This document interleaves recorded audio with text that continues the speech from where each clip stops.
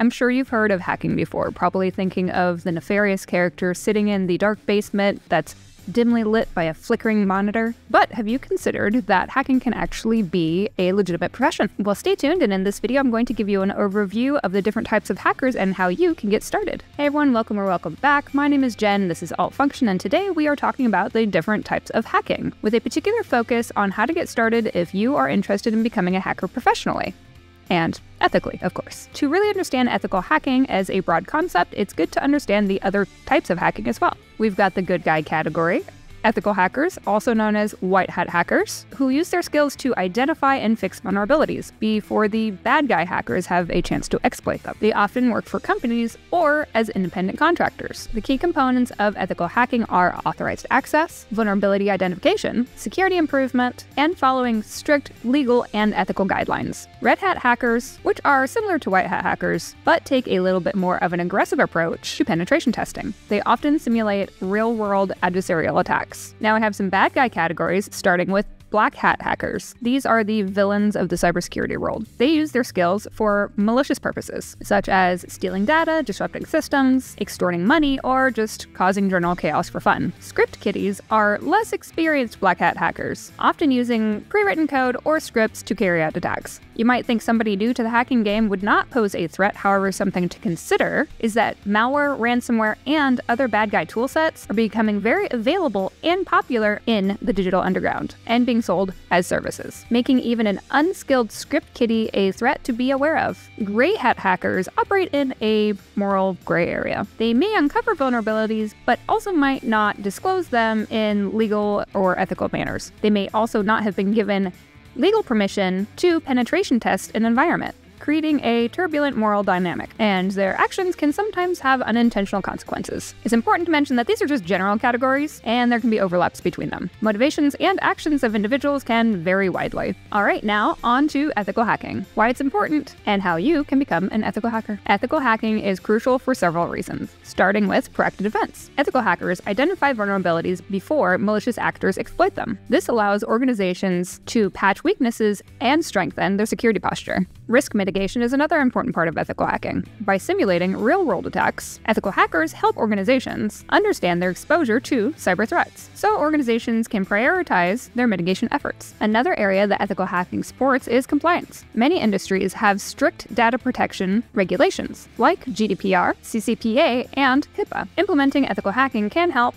ensure compliance with these standards. As always, very important, business continuity. A data breach could be catastrophic for a business. Ethical hacking helps prevent such breaches, protecting revenue, reputation, and customer trust. Alright, so now that we have some of the details on the why, let's get to the how you can get started with ethical hacking. If you are interested in ethical hacking, there are several paths that you can take. The suggestions that I'm going to be making to you here today are assuming that you already have a baseline understanding of cybersecurity, and that you already likely have experience or a couple base level certs like Security Plus and Net Plus. So one way to get started with ethical hacking is online training and courses. There are a ton of different certifications based specifically around ethical hacking. What you choose to do will depend on your experience level and overall goals. For getting your hands actually on the keyboard, I would recommend some certs like Pen Plus, put out by CompTIA, and GPen, which is a SANS course. These courses will help you get familiar with the technical side of ethical hacking. For a more advanced hands-on keyboard certification, I would recommend the OSCP. The CEH, the Certified Ethical Hacking Certification,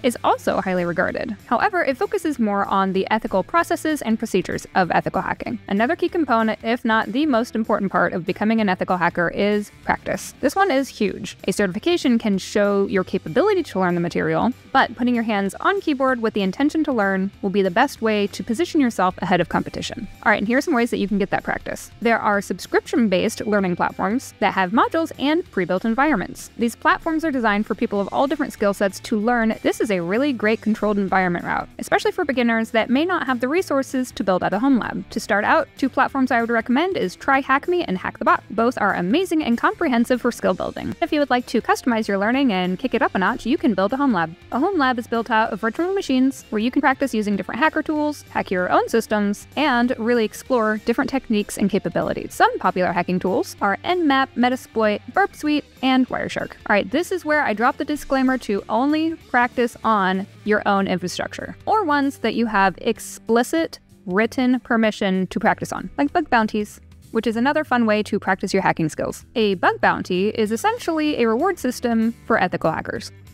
Organizations offer monetary or other incentives to individuals who can find and report vulnerabilities in their systems, software, or websites. Although, again, friends, make sure the company has a bug bounty program in writing before you go poking around. Legality and ethical practices are a core component of ethical hacking. All right, another way to get some practice and advance your career in ethical hacking is capture the flag events, or CTFs. Participating in CTFs is a great way to challenge yourself and learn from others. This can also expand your hands-on keyboard techniques. Another imperative step to starting your career in ethical hacking is building a solid network. Connect with other ethical hackers through online communities like LinkedIn and Reddit.